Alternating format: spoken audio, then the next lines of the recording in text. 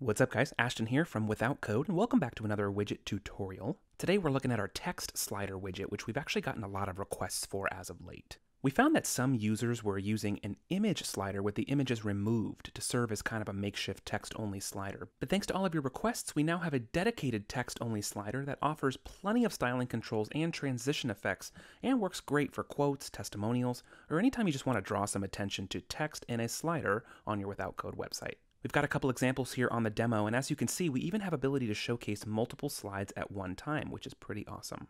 Let's switch over to the builder. I'm sitting here on our stories page of our eyewear store template, and we're going to add a text slider widget in a new row here on this page. So let's dive into the widgets library, scroll down to basics, grab our text slider widget out, and we'll drop it into a new row. Awesome. Now the slider is already sitting really nicely on the page, but you are welcome to adjust the horizontal sizing here with this blue slider. Now the slider widget here will default to whatever the available width in the row is. So if you're dropping this into a full bleed row, you'll probably need to decrease the sizing of it just a bit. The alignment tool is also really helpful here, and you can do that by right-clicking on the widget and selecting left, center, or right alignment here, and it will adjust accordingly. Okay, let's take a look in the widget settings panel. Starting up here with the unique ID, you're just going to want to make sure this is unique if you have more than one widget on the same page. And then next up we have our list items. Now each one of these represents a single slide in the text slider. So to customize, we'll just need to click into a list item. And then we're free to enter all of our desired text. Slide title, we can put something like perfect for summertime. And then beneath that we've got our title link. So give a click to this if you want to attach a hyperlink to the slide title. And when doing so, you've got all the same linking options that you would normally have with any other element in Without Code. And then beneath that, we've got the description text. So for now, I'm just going to leave this as the default lorem ipsum for now, but enter anything you want here. Same goes for description link. You can configure that here as well. Now really quick, let me click into these other two list items just so we have some varying titles to show here in the editor as we're watching it. For number 2, I'm going to put best classes ever. And for number 3, let's put act now. Perfect. Next option is slides to display at once. Now this gives you the freedom, as we saw in the demo, to display multiple slides at the same time. Now there are certain transition options that are only going to support one at a time, and I'm going to cover that in a second, but if you do want multiple slides shown simultaneously, this is where you're going to set that. And then we've got some toggle options. So loop slides, this enables the slider to continue looping after the last slide has been shown. Centered slides, this setting allows you to achieve that carousel style of slider where you have one slide centered in the widget and then the other two on either side of it are partially shown. So if we toggle this on, you're just going to want to make sure that the number of slides displayed at once is an even number, such as 2 or 4.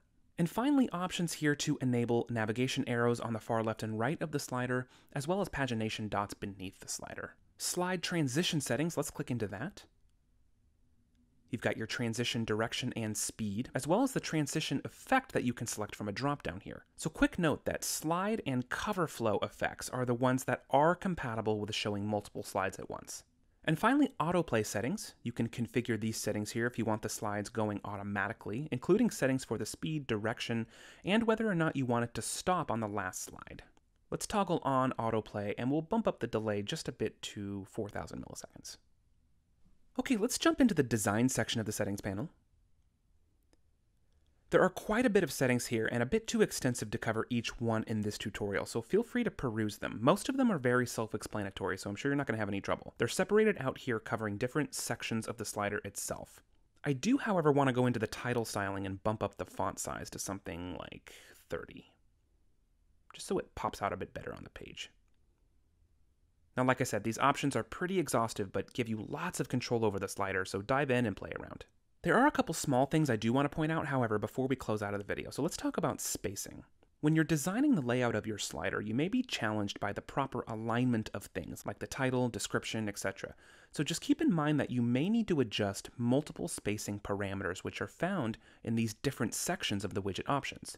All of these settings together work in unison to achieve the full control of the element spacing. So the primary spacing options that you should need can be found in the slider container styling, where you can see a variety of spacing parameters at the bottom here, as well as description styling with 2 spacing settings available here for descriptions, navigation arrow styling where you can set their size and margin spacing here, And finally, pagination dot styling, where you've got the size and dot spacing here as well.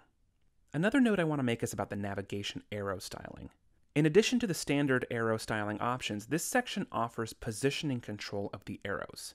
Now, the center vertically toggle is on by default, and this centers the arrows within the container vertically. Now, if you find that the arrows don't seem to align where you want them, you may use the top spacing setting to manually set the height of the arrows vertically, and you can access this by toggling off the center vertically option.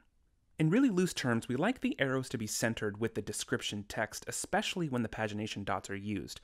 So depending on how your slider is set up, you may just need to move the arrows manually to achieve the look that you want. And last but not least, as a general note here, if you're setting up your slider and you see that something looks weird or looks broken on the page, this can happen when you're making significant changes to the slider, especially since the editor is working so hard to reflect your changes here in real time. So when you make changes to things like transition effects or number of slides, transition direction, etc., you may want to give the browser a refresh. This will reset the slider in your editor and preview and fix those issues right away. So that's our text slider widget for without code. We definitely hope this adds some versatility and convenience to your site builds. If you have any issues or concerns at all, hit us up in support@wocode.com and we'll be glad to help you further. Thanks again, and we'll catch you in the next video.